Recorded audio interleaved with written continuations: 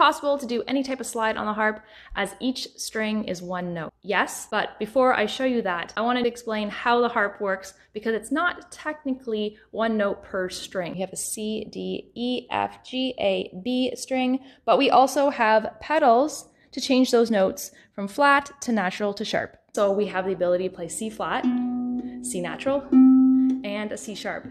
And with those pedals, we have the ability to play every note that we would need. Technically, each string is 3 notes. Now the moment you've been waiting for, the slide. Press it against the string, and as we're plucking,